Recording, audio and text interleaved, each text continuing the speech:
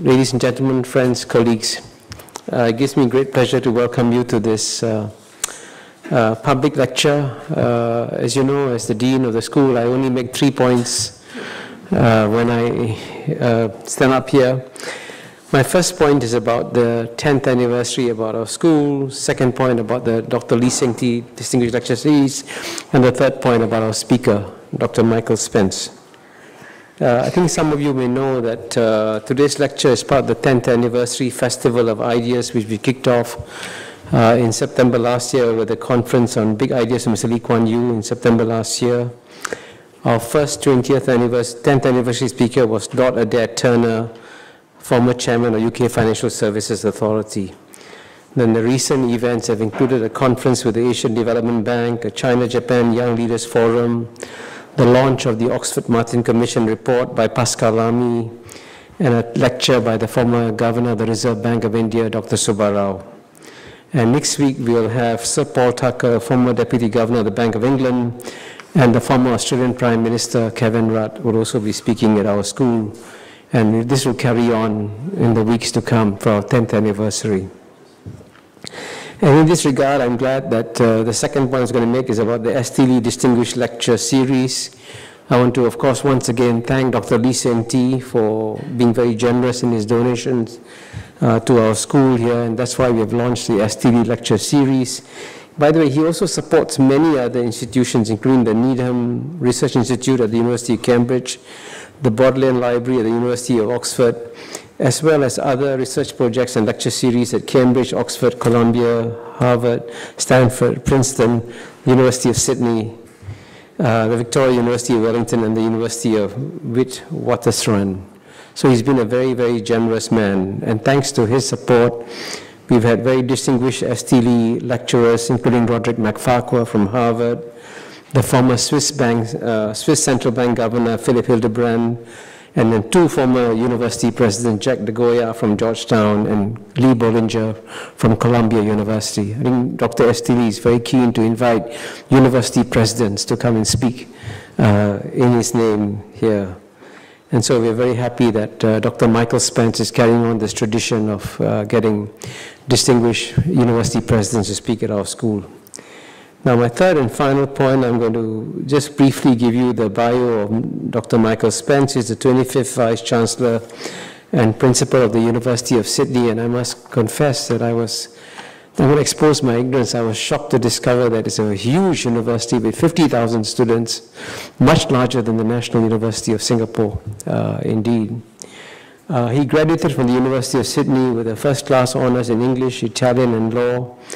And then he lectured in law at his alma mater before pursuing his PhD at the University at Oxford. After obtaining his DPhil at Oxford, Dr. Spence worked there for 20 years, gaining recognition for his work in intellectual property theory, becoming a fellow of St. Catherine's College, and attaining a postgraduate diploma in theology, and he was ordained as an Anglican priest also. At Oxford, he served as head of the law faculty, then the social science division, reporting directly to the Vice-Chancellor of Oxford before returning to the University of Sydney to becoming his 25th Vice-Chancellor in 2008. But I want to quote something that he said in the newspapers about himself, because I think it captures the man. In an interview with the Sydney Morning Herald, he said, and I quote, "There are 2 stereotypes of Australian Vice-Chancellors. The managerialist bastard and the academic's academic." He identified himself as one of the latter. So on that tone of the academic's academic, he's going to address a very exciting topic on censure and censorship. As you know, it's very topical, and we are truly grateful that Dr. Spence has come to Singapore to address us. So Dr. Spence, over to you. Thank you very much, Dean. It is a great privilege to be here, and a great privilege to acknowledge the generosity of S.T. Lee both to NUS and to the University of Sydney, where he supports, amongst other things, our very large archaeology projects in Cambodia. He's a man of impeccable taste, except in this, that this is the 3rd time that he's inflicted a university Vice-Chancellor or President on you. I am not going to talk about intellectual property policy, but I am going to talk to you about my day job, about what you do when academics say things that are difficult or controversial, because it's something about which governments, about which the public, about which the press has very strong opinions. Well, in the assessment of the Australian Dictionary of Biography, Professor George Arnold Wood was a patriotic man, and he was a fervent supporter of British Empire, but he held what the dictionary calls the Gladstonian view of an empire committed to liberty and justice. Now, Professor Wood had strong objections to the Boer War, and in January 1902 he joined with the likes of W.A. Holman to form the Australian Anti-War League. Holman, in parliamentary debate, had gone so far as openly to express his opinion that England would be defeated in the war. And that was heady stuff in a colony where England was still the mother country, or even more simply, home.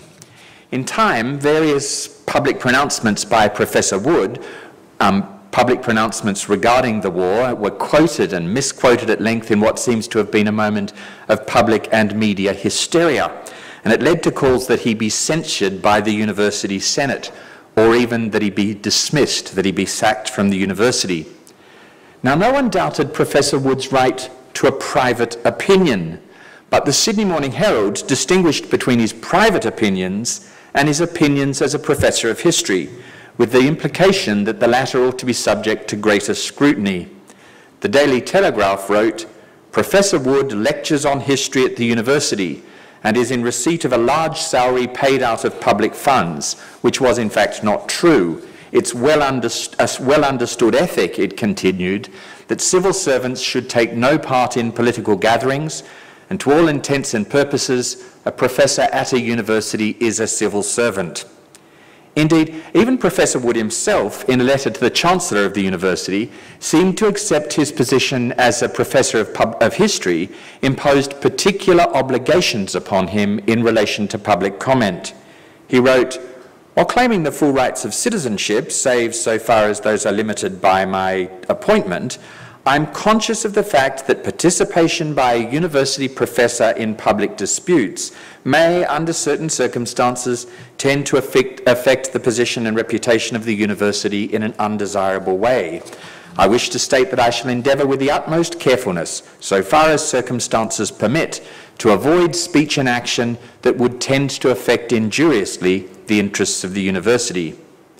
In the end, the University of Sydney Senate did not, I'm proud to say, dismiss Professor Wood, but it did censure him. Indeed, it censured him at one point, and then at a following meeting amended the censure to render it even stronger. The Senate agreed that in the opinion of the Senate, the statements contained in Professor Wood's letters and speeches relating to the South African War, especially those alleging that Lord Kitchener hopes to end the war by destroying the Boer women and children, are unworthy of a professor of history, whose utterances ought to be marked by strict impartiality and freedom from passion, and further that such remarks are highly reprehensible inasmuch as they tend to encourage the enemies of the country and to hinder the establishment of a just and honourable peace, and also to impair the value of his teaching at the university. A more moderate motion was defeated. It read that the Senate views with regret the speeches and actions of Professor Wood in connection with the question of the South African War, and emphatically disclaims any sympathy with his utterances. This history of Professor Wood's been somewhat in the mind of the University of Sydney of late, as there have been various calls in the last year that the institution should censure the view of particular academics. In one case, a prominent public figure believes that the research findings of one of our academics are simply wrong, and that the university should distance itself publicly from her research. In another case, one group of academics had asked a public figure to speak at the university, while a second group of academics thought that doing so would harm the reputation of the institution and their capacity to do research in the country from which he came. They asked the university to intervene. In a third case, a national newspaper and a group of politicians called upon the university to discipline an academic for meeting the president of Syria and expressing views sympathetic to his position in that country's civil war.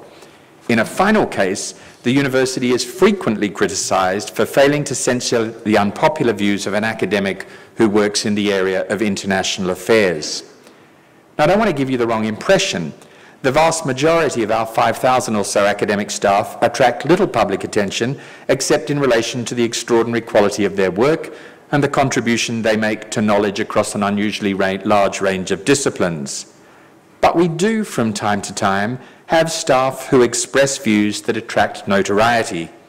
And the public not infrequently expects that we might take action against them, at least the kind of action that the Senate took in 1902 against the otherwise very popular Professor Wood. These debates become all the more heated when it's remembered that the professors causing such scandal both receive public funds and educate the young and impressionable.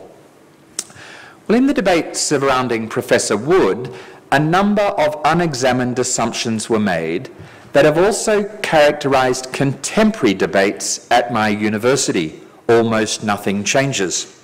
I'd like to consider 4 of those assumptions, and in doing so, suggest a response to the question as to when, if ever, a university ought to take action against an academic for expressing views or for taking actions that are widely regarded as reprehensible.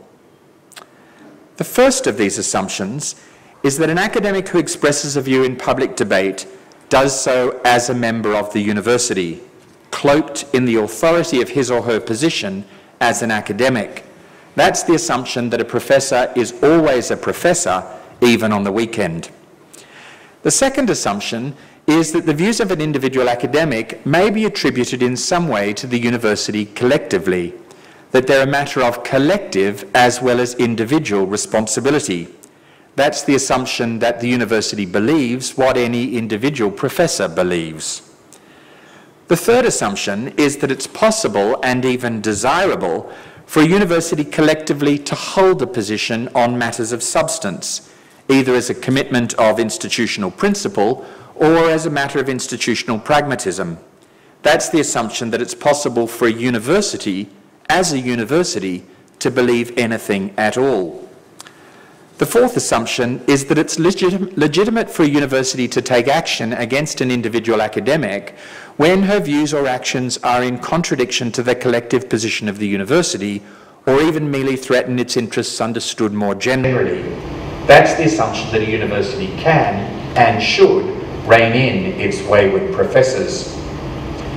When considering each of these assumptions, it's clear that we need to begin with a conception of academic freedom.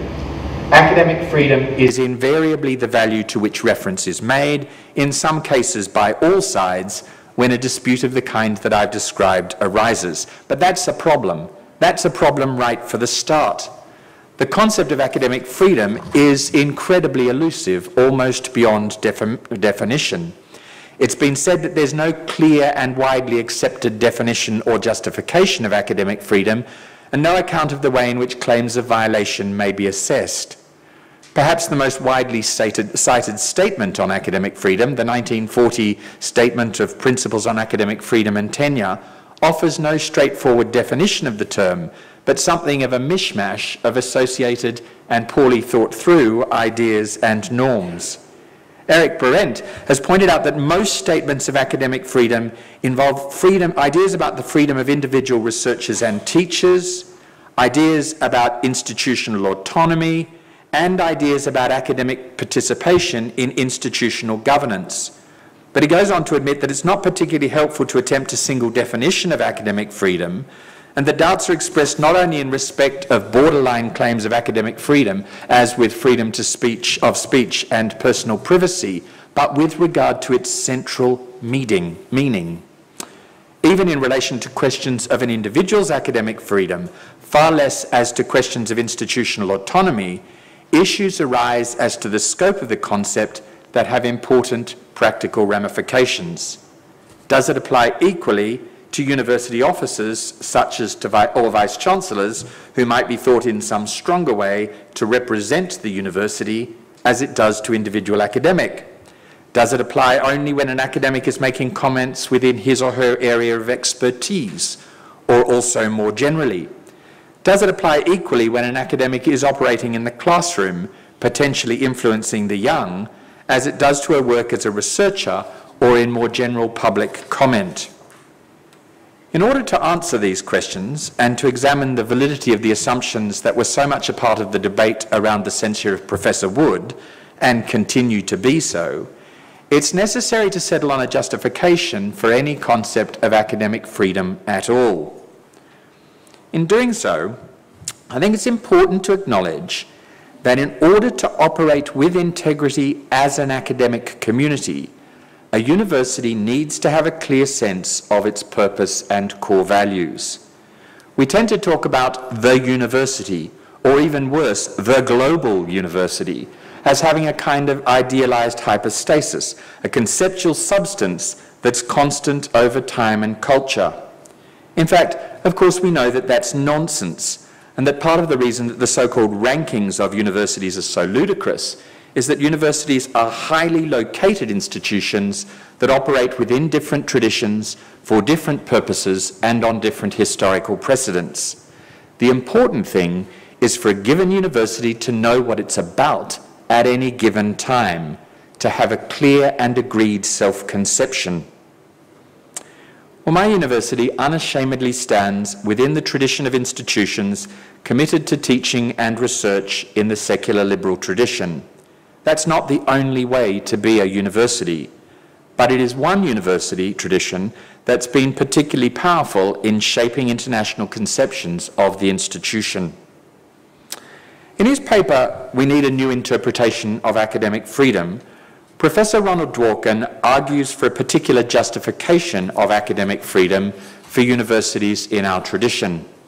He dismisses what he calls the instrumental ground, that academic freedom is about the pursuit of truth and that we have a better chance of discovering what's true if we leave our academics and their institutions free from external control to the greatest degree possible. Instead, he advances what he calls, in a way that I regard as somewhat terminologically problematic, the ethical ground.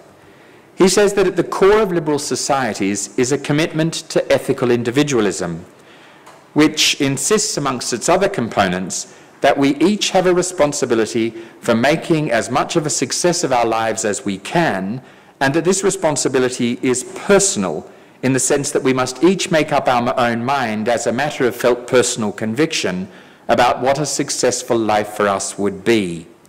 He says that ethical individualism needs a particular kind of culture, a culture of independence in which to flourish, and that academic freedom is essential to maintaining such a culture by creating a theatre, that is the university, in which personal conviction about truth and value is all that matters, and it trains scholars and students alike in the skills and attitudes essential to a culture of independence.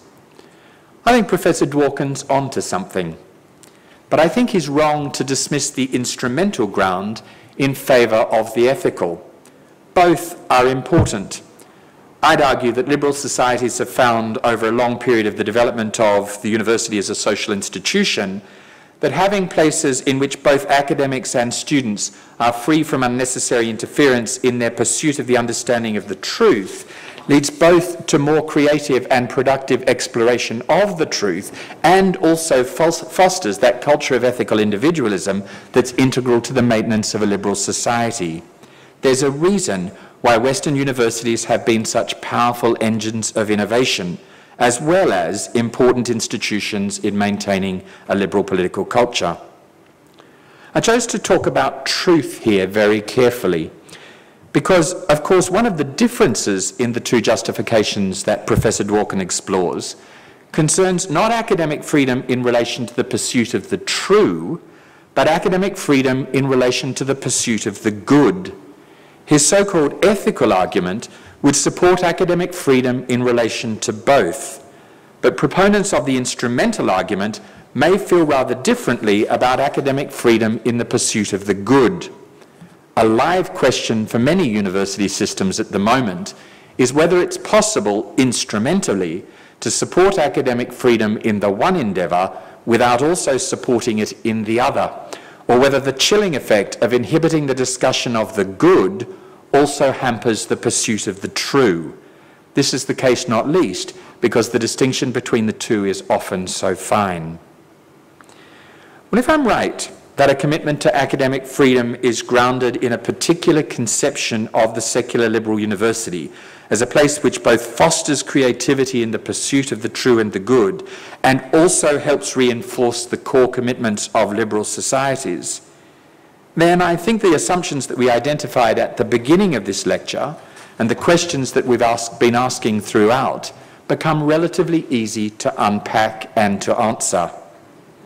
First, when an academic makes a public comment, she does so as a member of a very particular kind of community where diversity of opinion and the unfettered pursuit of individual conceptions of the true and the good is especially fostered. The term professor comes as a kind of health warning that the person advancing an opinion is speaking on her own account, however informed that account may be by a body of learning and research that she may be taken to have mastered. There's a tension between this approach and the community's expectation that a professor speak as an expert about a given corpus of received knowledge. But any other assumption that the professor is speaking on her own account and not representing the institution that employs her makes almost impossible the maintenance of the university as the distinctive kind of community that I've suggested has such benefits. A university should be a place where the ideas of so-called experts are heard, dissected, and where relevant, debunked. This throws light, incidentally, on three other questions.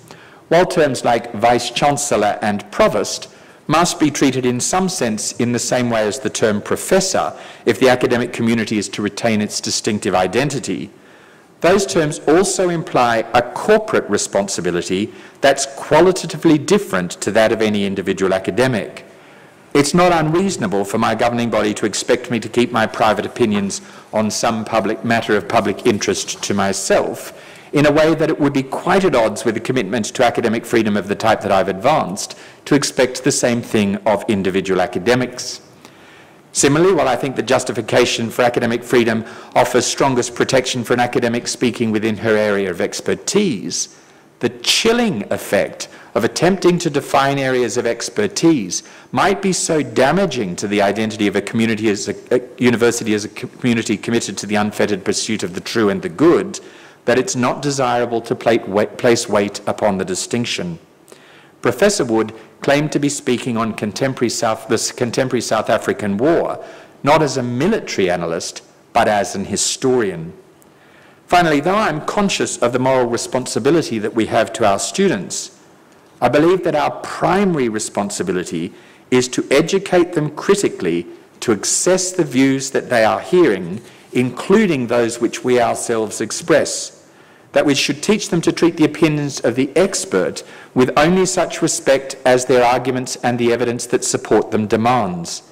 The student should indeed be exposed to the professor with whom she disagrees, precisely so she can learn to analyze ideas and articulately to advance her own. She should also learn to respect, but not be cowed by, the body of learning with which she is engaging. The educational programs of the university should be designed to ensure that the student is capable of and rewarded for forming her own ideas and expressing them well. Second, I think it's extremely dangerous for a university such as mine to have a collective position on any matter of substance, at least a collective position that has not been explicitly made foundational in the establishment of the community. I mention this latter possibility because I do think it's possible for a university within a confessional tradition, even one that requires a adherence to a statement of faith, to be marked by many of the core characteristics of universities within the liberal tradition that I'm describing. It's just as important that the boundaries of the otherwise open conversation are established at the outset. To claim that it's extremely dangerous for universities such as mine to have a collective matter on any matter of substance is not to say that a secular liberal university can have nothing to say about the work of its academics. It can and should have standards for the conduct of the conversation. It should enforce norms of research ethics. It should not countenance speech by university staff or students that is for some reason unlawful. It should have a code of conduct for staff aimed at ensuring that the discourse of the university is, on the whole, consistent with the mission of the unfettered pursuit of the true and the good. As Professor Dworkin points out, that may involve censoring speech the primary purpose of which is to do harm to someone else, in the sense that the speaker has no purpose in making the remarks other than to offend. I'd also argue that it's not a breach of academic freedom of any individual academic for a university to have a research strategy directing its resources to particular fields of work in which there's a national or international need, or in which the university has a particular strength. At my own institution, we have a strategy that emphasises the importance of harvesting the intellectual resources of the university to meet several pressing social needs, and to focus significant resources on the development of really innovative structures for interdisciplinary research. I'd go further still and say that it's not unreasonable for a university to require an academic employed to teach and research actually to do so, or even to do so at a particular methodological standard judged by the conventions of her discipline. But if a university is to maintain the function in a liberal society that we've ascribed to it, it ought primarily to see itself as a forum for hosting the development of ideas, rather than as an advocate of those ideas themselves. If an institution employing academics were to take a public position on a matter of controversy, or perhaps even more so on a matter of public consensus, then it would arguably have a strongly chilling effect on the unfettered pursuit of the true and the good by its academic staff. A university such as mine simply cannot have opinions if it's to retain its credibility as an institution in which academic freedom flourishes and which has the social function in which we've seen such value. Now that's a highly puzzling position to many in today's worlds. If a university boasts about the breakthroughs of its staff, ought it not similarly to take responsibility for their unpopular views? And if the university wants to see those breakthroughs promulgated, ought it not to seek to see those unpopular views suppressed? It's a tempting line of thought. But for a secular liberal university to adopt a collective position on any issue is to betray the purpose for which it was founded and to break faith with the political and cultural traditions that have given it shape. So I will not ask an academic to withdraw published work simply because it's found to be wrong, unless there's been some breach of a norm of research ethics. I will ensure that absent concerns such as public safety, academics are free to invite to our campus whomever they think has something important to say. I will not censure academics for visiting unpopular figures or for taking unpopular political positions. I'll not listen to calls from a national newspaper to silence academics, but neither will I listen to the calls of those academics that we should ban links with universities in a country with which Australia is in diplomatic relations. The most that I will do, is to remind the public that the views of an individual professor are not those of the university. Now that all sounds very unsatisfactory to those who think of the university as a business, and particularly an export business, with a reputation that must be protected at all costs. They tend to talk about reputation as if it were the reputation for being a place in which, on the whole, the kinds of things are being said and taught that a sensible chap would say and teach. But the reputation that I most value for my institution is its reputation not only for excellence, but also as a place of free inquiry. The reputation I most value is that of a forum for the free discussion of ideas of a type that's been such a powerful engine of economic development and a cultural custodian of our tradition of liberty. It's a particular vision of the university as an institution. It's a vision often as unpopular with those of the political left as those of the political right. But it's a vision that for many years has been extremely fruitful and is arguably more vital now than ever before. As a university president, to be custodian of that vision is a difficult, frustrating, poorly understood, but also quite extraordinary privilege. I believe that my university owes an apology to Professor Wood, not least in the light of what we now know about the conduct of the South African War. And it's my job to see that we don't get it wrong again. Thank you. Very inspiring lecture about what academic freedom we should have in university. But just to get the context right, I got a sense from the remarks you're making that you're referring to a recent incident involving University of Sydney, right, about some professor involving... many recent incidents. We're always being called upon by the government to discipline this person or to censure that person. Well, not necessarily the government, but the newspapers, occasionally politicians in the newspapers, whatever it might be. So it happens all the time. It does happen all the time. Yeah. And I swapped war stories with the president of NUS this morning about circumstances in which such calls arise. Yeah. You know, the advantage is that, of course, Australia is, as you know, is one of the most open, the freer societies in the world. They're very lucky to be there. But there are many universities, let's say in the Middle East, in the Islamic world, that have a much harder time. I mean, to give you a specific example, it would be very difficult for many vice-chancellors to invite Salman Rushdie to their campus, you know, in that kind. So what's your advice to people working in very different cultural contexts, like say in the Islamic world and so on and so forth? How would you advise them to handle this very difficult challenge of academic freedom?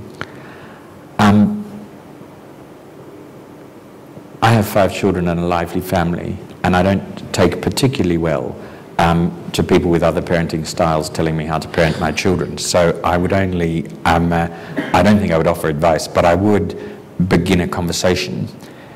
And for me, as I suggested, the important thing is that an institution have integrity, that the rules of the conversation are clear from the beginning.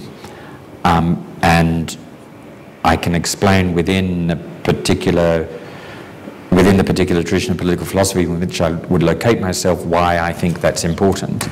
So I don't think that it's a problem for a university from the beginning to say, this is an institution where the parameters of the conversation are such that, for example, everybody has to sign a statement of faith committing them to a particular set of Orthodox Christian doctrine, or we're not going to be the kind of community in which people challenge the Quran. But I think the rules of the game have to be made clear ex ante.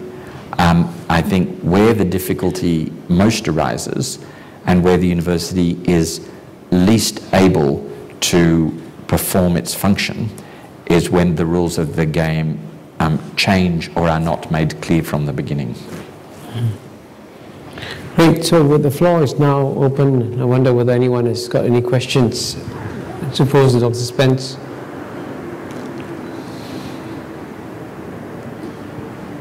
Please, yeah.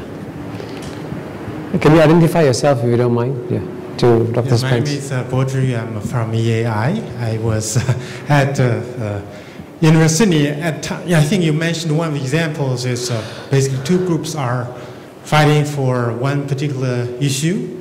You know, there are basically 2 groups of academics. They are divided over one particular event. How would you intervene?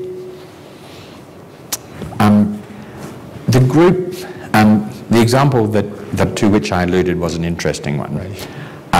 And that was where one group of researchers was saying, one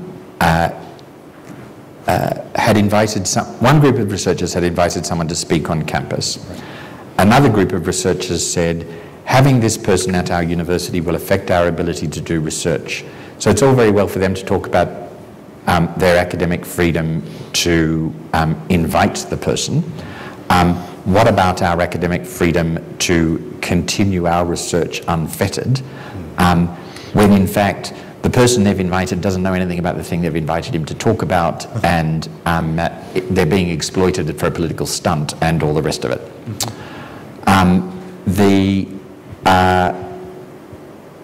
how I handled that situation was the way that I thought was most consistent with the principles outlined, and that is we facilitated a conversation between the two groups of academics who came to the conclusion together that the best way of seeing both of their work advanced and the best way of seeing, making a contribution to the issues about which each was in different ways concerned was a wholly third set of things, was actually to engage with this person in a wholly different way. And that was a great solution. Everybody was happy. Unfortunately, a retired academic then went on the national news and said, the University of Sydney has withdrawn an invitation to X, which we'd never done. We didn't ever withdraw an invitation. There was a blah, blah, blah. It was complicated, whatever. And that caused a great international media fury. We made the New York Times. We blah, blah, blah, blah. And so these things are always highly contested. But it seems to me where you have one person saying my academic freedom is actually impinged by the exercise of another, the first responsibility of the university apparatchik has got to be to determine whether or not there is a way that you can negotiate a solution as between these two sets of academics. Thank you very much. Professor Tan Tae-yong. My name is Tan Tae-yong. I'm Vice Provost in charge of student life. Now, you have a very big university, 50,000 students, so I'm sure much of your day job is taken up looking after students as well. So my question is about students and the expression of views by students, and they do it now through all sorts of platforms, particularly on the social media. Is a university held responsible for views aired by students through social media on Facebook and the likes, if it's seen to be contravening public sort of norms or even the law? And what if you have a dispute between a group of students and views expressed by your academics? How would you deal with this incidents? Yes, I mean, I think that's a many-part question, isn't it? So I think we commit to the right of our students to express their views within the law, broadly speaking. Now, we do have, as everybody does, codes of conduct in relation to the use of the internet and rules against internet bullying and all of that kind of stuff. But assuming that what they're expressing are lawfully held opinions, the university would not intervene in that circumstance. The really interesting question is, so I'll fill in more details of that particular case. It involved, of course, the Dalai Lama, education. Someone in the Dalai Lama's office approached a junior academic, got the junior academic to kind of issue an invitation, not quite issue an invitation for the Dalai Lama to come and speak about education. Wait, what does the Dalai Lama know about education? So he was going to come and talk on campus. Our China Studies people said, this is hopeless, it's just a political stunt. It'll impact our ability to do work in particular parts of China. We don't want this. We actually did negotiate a solution with the Dalai Lama's office, where on a model that someone at the university had implemented in Chatham House, we were going to have ongoing conversations around environmental issues and a number of other sensitive issues with which the university is concerned in relation to Tibet, as between the Chinese government and the various representatives of the Dalai Lama's office in Australia. Great solution. Until the great public furore. Now, of course, students became involved in this because I think we had 2 Tibetan students, but there ended up being great Free Tibet rallies on campus, as you might expect, and of course there ended up being great down with the Dalai Lama, One China, motherland rallies against the whatever. I figure that's what a university is about. The problem with that particular situation was much more interesting, which was that the carefully negotiated compromise between the two groups of academics was torpedoed by an individual self-aggrandizing retired academic who went on the telly and said the university withdrew an invitation to the Dalai Lama, which it didn't because the university had never invited the Dalai Lama. That was then what got commentary in the New York Times under the kind of beat up of, oh, the Chinese are trying to take over Western universities, blah, blah, blah, blah, blah, blah. These things are always going to be contested in that kind of way, and wherever you have academics passionate about ideas, they're always going to recruit students as mercenaries in their war with one another.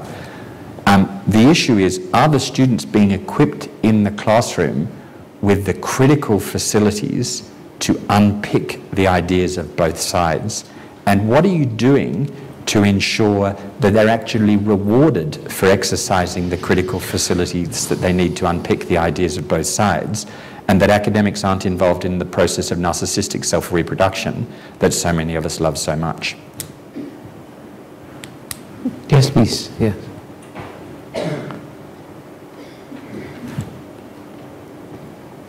My name is David White. I'm happily retired in Singapore, and I come from Kansas originally. I don't know if you're aware of the issue. About 2 months ago, the regents of the University of Kansas almost fired a psychology professor for making a personal tweet about the National Rifle Association, in which he said, the next time this happens, I hope it's your kids who get it. Now, that was a very unjudicious thing to say, but if this happened at your university, how would you come down on that? And this was a tweet done, as far as I can tell, as an individual. The University of Kansas, I think, is a good university, which unfortunately happens to be in Kansas. Part of the problem arises, of course, because of the ways in which we use titles and the ways in which academic work has traditionally been conceived. Yeah, I don't think he used these titles, but I'm not really sure about that. Even if he did, I still think the question is the speech lawful? And is the speech lawful? If the speech is lawful, I do not see how you can discipline an academic for exercising their civic right in their, on the weekend. Now, you might say, but hang on, you're going to put that person in front of classrooms of young people, and you know now that they have this tendency towards what you might call injudicious language, right? So you might say, as a part of your process, there are more fortunate ways of expressing this particular view. But I would say what your primary responsibility to the young people is not to form them in particular views, but to form them in the capacity to form views. And that's your moral responsibility to them. I'm sorry, I should have added one other thing. They issued an edict, the regents did, that no employee of any university in Kansas can issue any inflammatory political statement, period. And so they tried to fire him, but they also did, now, as far as I know, that's still on the books. Nobody defines what inflammatory statement is. I mean, I'm not going to go on longer because I don't want to be on the soapbox here. But these things happen more and more, and it's partly happening because I was talking with the president this morning about the odd thing about my day job and his. Looking outwards, the world expects universities to be corporate bodies that have strategies, that have views, that have directions, that have reputations, that they maintain as carefully and consistently as Coca-Cola. Right? Looking inward, academics and students know that's not what makes a university great. And often the day job of people, of the administrative apparatchiks like me and him, is to balance that conflicting set of perspectives. And in Australia, it's made more complicated because the Australian government has started to talk about education as an export industry. So it's also about maintaining the international reputation of our so-called export industry. Well, that seems to me not only to be an offensive way to describe our pedagogical responsibility in relation to the 10,000 international students drawn from 142 countries that we have at my campus, but also to miss the point about what makes the reputation of a university great. I think universities need to reclaim the ability to say, actually, we are distinctive kinds of communities, communities of the kind of free conversation of the kind that I described. All right, within a given cultural tradition, there may be limits, parameters within which the free conversation is conducted, but that is what makes a university a great university, and stick to our guns about it more often. And hopefully the regents of the University of Kansas would not sack a person in such a circumstance. He didn't get sacked, but I think this broad statement about no employee making inflammatory statements with no definition is still on the books. Right? Well, inflammatory statements have been being made a long time with more or less the same response. So Professor Wood actually said Lord Kitchener was intending to win the Boer War by killing all women and all Boer women and children. Now, there's now good historical evidence to suggest that while that's an inflammatory way of putting it, it wasn't far from his strategy, actually, but at the time it was regarded as similarly provocative. Can I ask you a question about the job of a university president? Yes. You know, George Shultz was once offered the presidency of a university, and he turned it down, and somebody said, why? He says, when I was in the Marines, I told the soldiers to jump. He said, right away, sir. And I went into the government, I told them, do this for me. They said, right away, sir. And then when I went to a corporation and became the president of Bechtel, I told them to do something, they said, do it immediately. We said, we go to university, you tell them to do anything, they say, why? So, I mean, so in a sense, managing a university is a remarkably difficult job, because you, in a sense, you can't, like as you mentioned Coke just now earlier, the president of Coke can tell his employees exactly what to do. The president of a university can, most of the time, his employees, you know, especially the academics, will say, excuse me, I have my own views. So what do you see as the advice in general about managing universities? What's the key wisdom one needs to have? I think you have to remember that it's much more like being the Secretary General of the United Nations than it's like being the President of the United States. And that before, you're more Secretary than General. before you want to advance an initiative, you need to understand why it's good and be able to argue for why it's good and bring people with you. Now, not all universities, in my own city, for example, we have some universities whose tradition, they began as government departments. They have a much more command and control tradition of university management. My university rather prides itself on not being like that, sometimes a little self-indulgently. But nevertheless, I think in all universities, it's about making sure that the evidence is there and that the argument is strong. And in my experience, if it is, you can bring the majority of academic staff with you. But I'm told, by the way, just a quick follow-up question. In the University of Oxford, you spent many years. Many of the colleges, I guess, are independent kingdoms, you know.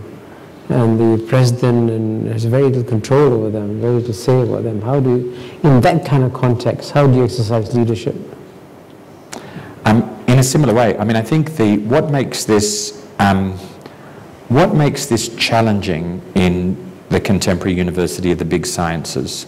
So we've just invested $500 million in a Centre for Obesity, Diabetes and Cardiovascular Disease that does everything from the physiology, the basic metabolic disorders, to the philosophy of government health regulation. If you're going to invest $500 million as an institution, and often big science requires significant capital investment, then you need to have the capacity as an institution to make large-scale collective decisions. I think the challenge for Oxford in its highly federated system remains, how does the institution ensure going forward that it has the capacity to support the big sciences by making large-scale collective decisions?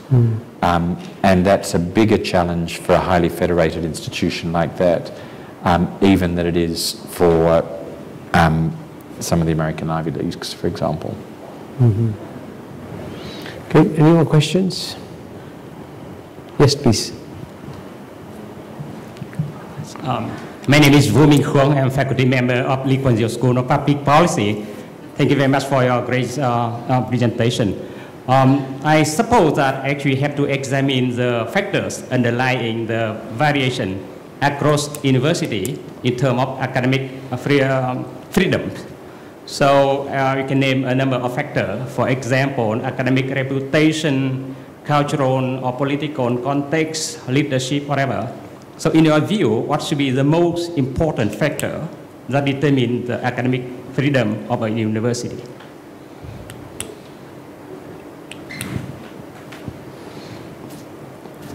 I think a commitment by the university leadership to maintain the academic freedom of those working within the institution against public pressure. Okay, great, thank you.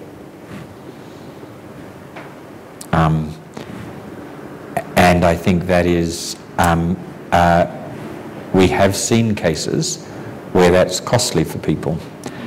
And as I say, I have no problem with traditions that say these topics are off limits, or the boundaries of the conversation are such that you cannot either discuss these things or discuss these things in a way.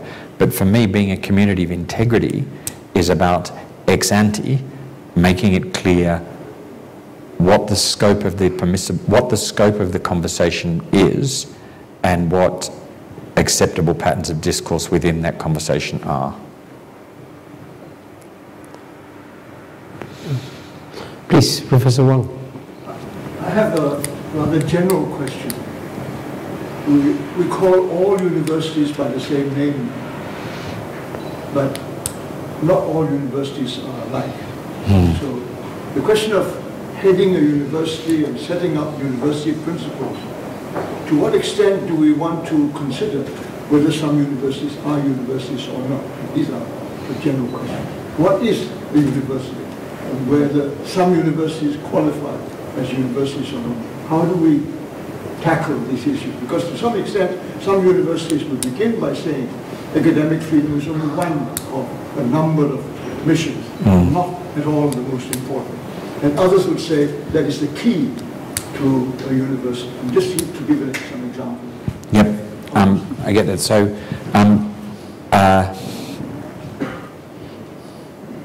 let me tell you what I think the difference between a high school and a university is. Because I think it feeds into the question of what our responsibility to students in the classroom is, and to your question about what a university is. A high school is a place where people learn skills in critical analysis and communication, and where knowledge is transmitted. I think a university should be a place where students are genuinely required to exercise those skills, to hone those skills, but should come to the classroom with those skills ready to be used. Because I think a university, in that it has a responsibility to students for their career, is preparing them not just for the job that they leave, but for the job after that and the job that hasn't even been invented yet. But a student at a university should be a part of a research community, not in the sense that she's necessarily working in somebody's lab, but that the same skills that she is being inducted into in an apprenticeship, the skills of formulating difficult questions, the skills of creating hypotheses, the skills of looking for evidence for answers, the skills of using the core methodologies of the traditional disciplines, the skills of questioning and developing those methodologies themselves, That should be the same thing that she does in her first year courses as she does when she's 65 or 75. She should be a member of a research community. Therefore, I think institutions that are primarily about transmitting knowledge are not universities properly so called. And that to be a university properly so called, a place needs to be deeply research active, a place for the creation as well as the transmission of knowledge by the exercise of the same skills in researchers, teachers, and students. That's difficult because internationally now, including in my own country, he says with some caution, lots of kind of glorified high schools are called universities. But that's not what a university, in my conception, is. That's not to say that I do not think that having post-secondary training institutions whose focus is on education is a bad thing. I think it's a great thing. I just don't think that they're universities in what the philosophers of language call the core case or focal meaning. By the way, you know, in your speech just now, you sort of, in a passing reference, you said ranking universities is not really a very good thing. It's daft. But yes. And I guess, you know, as you know, when you were at Oxford, Oxford University is very proud of the fact it's ranked among the top 10 or top 5 universities in the world. No, it's just something you have to say. So you travel the world for Oxford, you have to say you're consistently ranked in the top 10 universities of the world or whatever. Heavens, universities are in a competitive PR business. If Oxford had the best toilet paper in any university in the world, it'd say, oh, we have the best toilet paper in the university in the world. The interesting things I think about rankings long term is the potentially distorting effect that they have on the development of the sector. So, for example, AWU, the ranking that people pay most attention to, the Shanghai Jiao Tong, has no place for the humanities. It has no place for teaching. It heavily biases citation-rich areas of the sciences. So genomics research, for example, is much more heavily rewarded than clinical research in medicine, even though governments say clinical research in medicine is most important. Governments consistently say they want their universities to climb the rankings, and you want to say, really? Really? Is that really what you want? If I were the Chinese government, for example, it would be important to me that in various areas, academics were publishing at the moment in Chinese, given after all, it's a language spoken by half the world, and might be of importance in the dissemination of the learnings of universities for the thing. That drastically punishes you in AWU. So I wouldn't necessarily be saying to the Chinese universities, oh, you want to climb the Shanghai Jiao Tong Index? Really? Really? Is that really what you want? So I just don't, people criticize the rankings for being meaningless. I actually think they're worse than meaningless. I think that they have a strongly distorting effect on international universities. Now, particular well-endowed Western institutions will always come in the top 20. That's great, and you know, I'm very proud of our position on all the rankings, and I can boast about our position on all the rankings, and I can go to student recruitment fairs and say, you know, come to a university in the top, whatever ranking it is, the 0.03% of universities in the world, or whatever it might be. I can do all of that, but I don't think it's meaningful. And I don't think sensible people talk about them, except when they're doing student recruitment fairs or talking to governments. But I do see them in lots of university literature. Oh, of course you do. There are lots of universities. They go along with the pictures of. We have a competitive advantage in attracting students because at a particular moment in the 1850s, people built a really beautiful, stunningly beautiful, if you've never been there, Victorian Gothic Revival set of university buildings. It's great in marketing. It's in all our brochures. I don't claim that it tells you anything meaningful about the university. We could be the worst university in the world and have those buildings. We put our rankings, of which we are extremely proud, in the marketing brochures. It doesn't tell you anything meaningful about the university. So I think please join me in thanking Dr. Spence for coming all the way here. Thank you.